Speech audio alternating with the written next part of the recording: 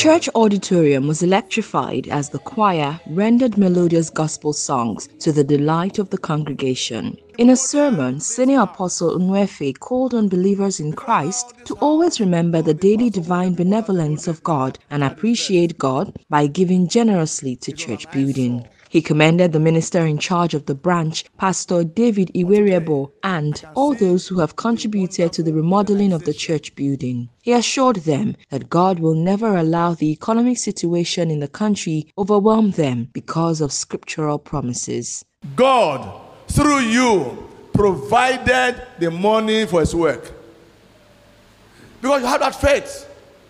You agreed. We will remodel this house. Before now, this house, though the pastor was there before that, though late now, tried his best. It was an eyesore. But today, I can see the wonderful modernization.